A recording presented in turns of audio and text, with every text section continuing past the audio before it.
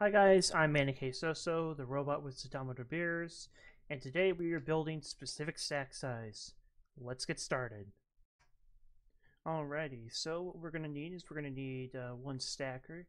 We're gonna need some chutes here. I've got 20. For my version, I'm gonna just use 11 of these.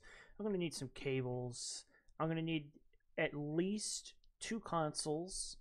The third one is an optional one. One of them is going to be a hash display, so it's going to be just a regular console.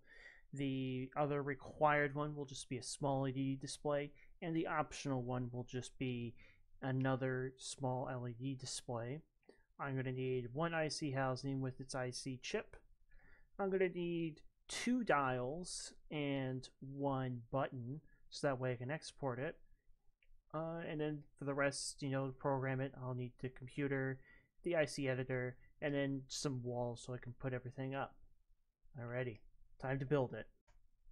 Alrighty, so I'm going to start off with some walls here, just so I can put it in the right place. I'll put a wall there, put that down over there. I'll grab my stacker, and let's put it over here. I think I'm going to turn mine around to face the back. There we go. Turn on the power, because obviously I'm going to need that for later. Let's get some chutes. And I'm going to need a chute pin right here. On this side, I'm going to get an outlet. And then let's connect up these chutes really quickly. I'll use Windows just so I can see. You don't need to use Windows if you don't want to, but that's what I'm going to use. And then hook this side up.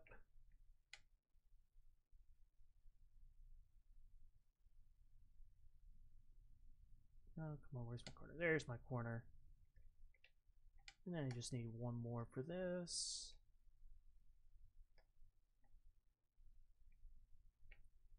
And I'm going to need one more corner. There we go. And let's see, let's go with the dials and the buttons. So let's get, a dial, one dial here, and then let's put a button right here.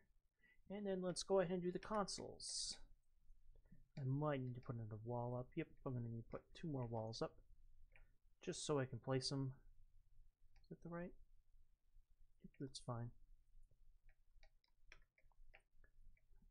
And then, that's not what I want. I want this. I'm going to have the one required LED display small. I will have my regular console, which I will go ahead and put the hash display in. And then I will have the third LED display small. This one is optional, so don't feel forced to put this one in. So that is that. And I'll just put, my IC housing down somewhere. Let's put it right here. And let's get its little circuit board too. And I'll just put the computer down so that way it's available. Let's put it right back here. Open it up. We'll put the IC editor in there. Turn it on. Turn this on too. And now it's time for some wiring. Oops, that's not the place I want to put that. So time to get some cables. And let's wire this whole thing up. And obviously wire this any way that you prefer. As long as everything is connected together, you should be fine. Just come around here to the back.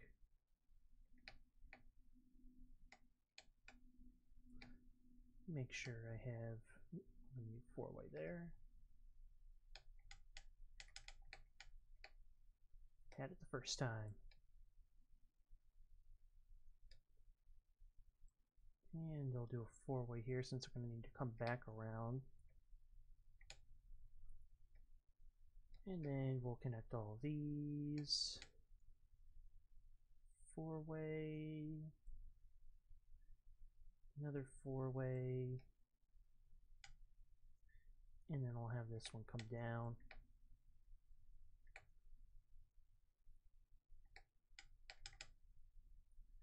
And then we'll come meet up with the rest.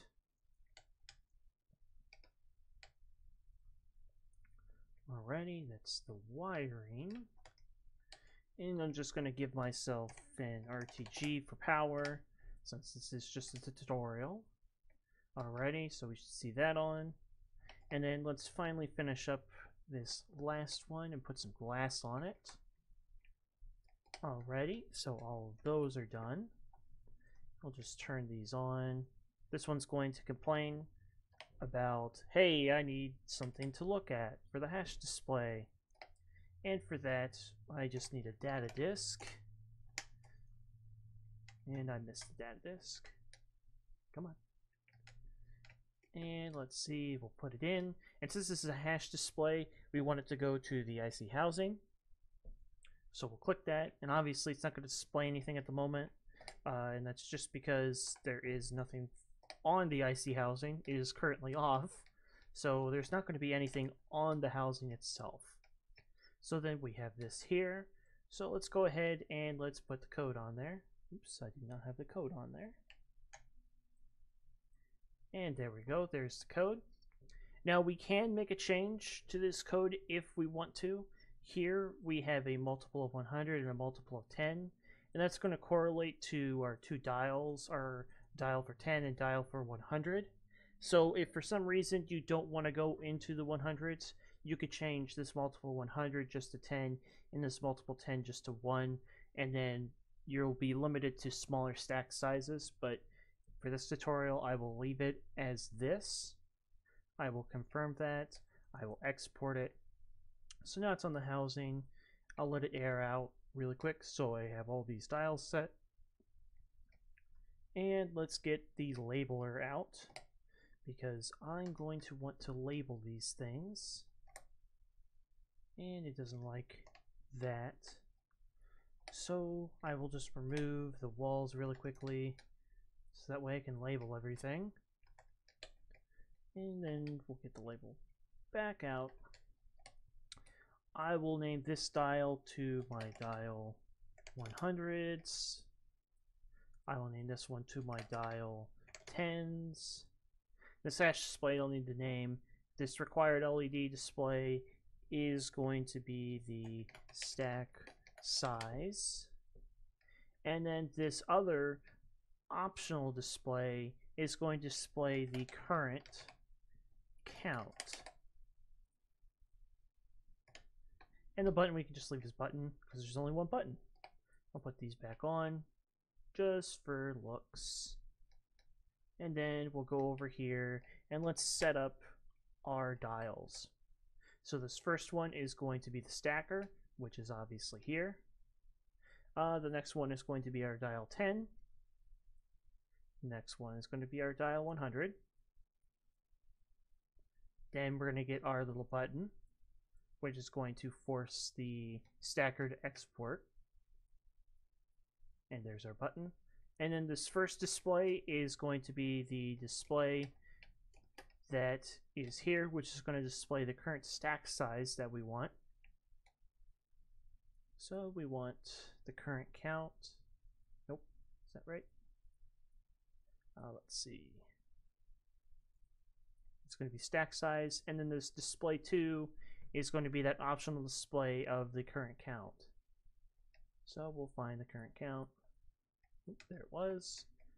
And then I will take this out, and then boom, it is there.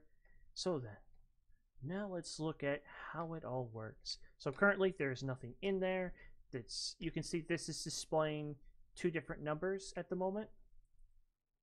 And let's change this up to 5.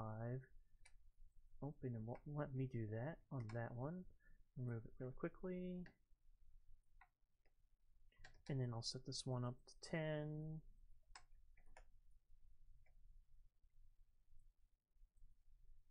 So then we can make this go all the way to 500. And you can see right now it is red. And the reason why it is red is because we can't forcibly make that stack size. So then let's get some iron. And I will spawn in that iron. And let's see what it says now. So here we can see I'm setting the stack size to 500. I have iron that is currently in the stacker, and this is switching between two numbers. It's switching between the how much is currently in there, which is the 500 you see, and the number 1, which is how many stacks it's going to produce from this. So if I just hit the button now, you'll see it will export, and I will have a stack of 500. Obviously, I already had a stack of 500, and you can see now it went back to red saying that, hey, I can't do 500. So we'll put that back in, and let's try to do 400. You can see that now I have a green 500 and a yellow 2. So although I have 500 in there, the 2 is saying that I will give you the stack of at least 1 to where it will be 400, but the other stack is the remainder. So if I were to change this down to 300, it will still say 2, so I'm only still going to get a stack of 1. Oops, I went to go down. If I set it to 200, you can see that that yellow number 3 is there. So I'm going to have at least 2 stacks of that, and then one of them will not be full, but I will still be given 3. So if I go ahead and do that, you can see I get a stack of 2, a stack of 2, and then the remainder. So I can put this all back in, and just do this. And then I'll set it back to 500. I'll get my 1, and it will be green again. And I will export that. Get the full 500 again. But let's do something like 400 again. So I'll get the 400, I'll get the 100. But let's see what happens now. So right now, I want a stack of 500. I have 100, and that yellow 1 is coming up and saying that, hey, I'm not going to have a full stack size. You'll be given one back, but you're only going to have, a minimum.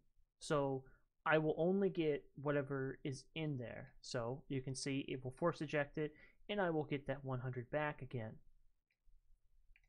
So then we can put it all back, put that stack back in there. We'll wait for it to calculate. Yep, there we go.